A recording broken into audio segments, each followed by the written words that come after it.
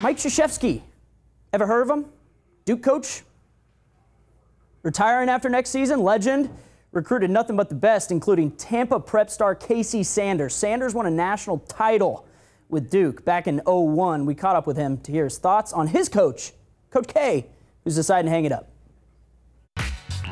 Man, Coach gets you downstairs in that basement, man, and starts showing you those highlights of Christian Laettner, Grant Hill, and Wojciechowski and all those guys, and just the tradition.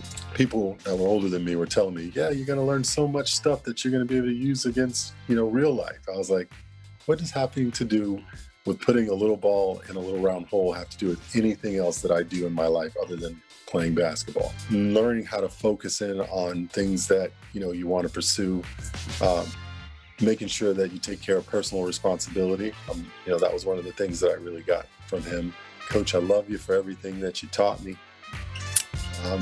Not only just the basketball side of everything, but everything else in life that I use, to kind of better myself as a person and better myself as, my other profession now. All that comes from that guy, having tough skin and, wanting to be excellent. I would say thank you for that. He's America's coach. So I just hope everybody, it's okay to boo us as a team and not want us to win. But I mean, my goodness, that guy, you got to tip your hat to that guy.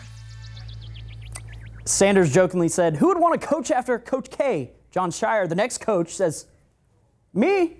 Sanders says he has his support.